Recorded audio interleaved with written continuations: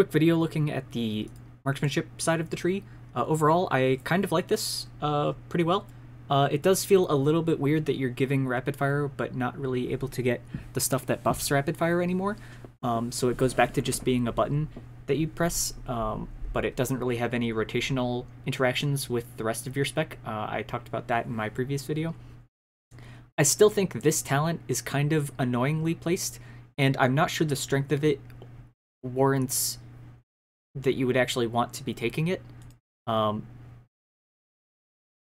guess you could, in theory, drop it and get something else in the top of the tree, either the kill shot chance or the streamline stuff. We'll say you get that instead, maybe, because that might be worth it. Probably not. That's probably more worth it. Anyway, so now you've opened up the bottom of the tree. Now here's the problem, is to reach Legacy of the Windrunners, you still basically have to waste a talent point getting Deadeye. And the problem is you can't get over to Deathblow, which is how you'll activate kill shots above 20% HP on the boss. So this talent is wasted 80% of the fight, and then it only gives you one extra kill shot over the course of a boss fight. So it's very, very wasted. Like this, for example, if you shoot 4 arcane shots, this has given you 1 extra arcane shot. So if you're ever shooting more than 4 arcane shots, this is giving you an extra cast of that ability. Here, you know, if you're casting 10 aim shots or 10 rapid fires, these are effectively, this talent point is giving you effectively an entire extra aim shot or rapid fire in a fight, you know, things like that. And how many aim shots and rapid fires are you casting in a boss fight? Probably 30, 40, 50, 60 plus, you know, like easily. Same with this stuff, same with this stuff. So that's kind of annoying that this is just, compared to some of these other talents in the tree, this is worth like fractions of a decimal of a percent compared to some of these other ones, basically. But you're able to get lock and load, you're able to get calling the shots, able to drop down to get unerring vision. You definitely want to get bullseye.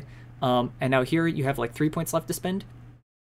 So you have the choice between Windrunner's Guidance, Wailing Arrow, and Serpent Stalkers. It will kind of depend. I'm going to say on single target, this is, I think, going to be worth it. I think it is kind of weird that they've put Bullseye all the way down here.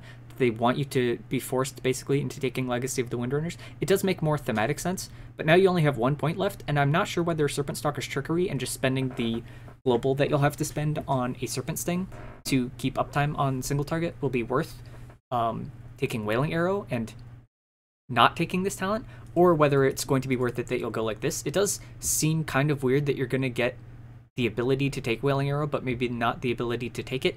I do think Wailing Arrow is still now very much on the single target side of the tree, right? Like, this doesn't do anything for AoE. This is probably not that worth an AoE. Killshot also probably not that big in AoE. And so you're taking 1, 2, 3, 4 points just to access Wailing Arrow, where it would be fit better on the left side of the tree, which is more like the AoE Mythic Plus kind of side. I think it could be maybe something that drops off the side of Volley or something like that. And you still have the Killshot talent, again, here, separate from Deathblow, stuff like that. So that's one kind of feedback I have for that so far. If we go for more of a AoE-focused build, I think you're going to skip all that, basically. But now you need to spend the points to open up that side of the tree, so you're definitely going down here. And now here's the main problem with the AoE side of the tree, right? Let's say I'm doing Mythic Plus. I'm doing like sustained AoE stuff, right? The worst talent points on the tree now are these 2 talent points, but they're kind of required because the only other, like, if I just get rid of this stuff, right? Like, I need enough points in this area to reach the lower part of the tree, and like all the rest of this stuff is pretty required on AoE. I mean, improved steady shot maybe you could skip, but this talent basically has 0 value on AoE because it doesn't affect multi-shot at all. So I want to be able to not get those talent points and maybe get rapid fire, spend these 2 points, and then I only need to spend 1 point and I could get careful aim or something like that. Or I'm having to get kill shot, which is also not useful in AoE. But I obviously need to spend these 2 talent points just to get access to rapid fire, which is one of my like core AoE buttons, right? And then we're still spending 13 points in the top part of the tree in AoE, and like 11 is passable. I think 11 is doable, even though you only need 8. 11 is like maybe acceptable, but the problem is I'm having to waste 2 talent points completely, basically. So that's a little bit weird. and annoying, I would say. Getting volley, we're probably getting some sort of surging shots, lethal shots. I don't know. It'll depend on what those are worth or not. Do we need death blow? That's the question. We probably want double tap. We definitely want lone wolf. So now we've opened up the bottom. We spent 1 extra talent point to do it, but that's okay. We kind of want lock and load, so that's another kind of thing, is maybe lock and load should have a drop down node from lone wolf, a connection there, because AoE wants lock and load. Like, AoE likes lock and load about as much as single target does. AoE definitely probably can't get Wailing Arrow anymore, so we can get bombardment for sure. We can get light ammo. We probably get salvo still, and then is Unerring Visions worth getting? Then we have 1 talent point to spend. What are we spending it on? Are we spending it on True Aim? Are we spending it on Death Blow? Probably not spending it on Death Blow, right? Because then we also need Razor Fragments just to get the AoE portion of that. Yeah, AoE feels weird. We probably don't want Serpent Stalkers, right? Maybe it is just this. But that just for multi-shot damage? That feels wrong. I don't like AoE. I don't like that I have to waste 2 points up here, for sure. Because if I could spend 1, 2, that would be pretty good.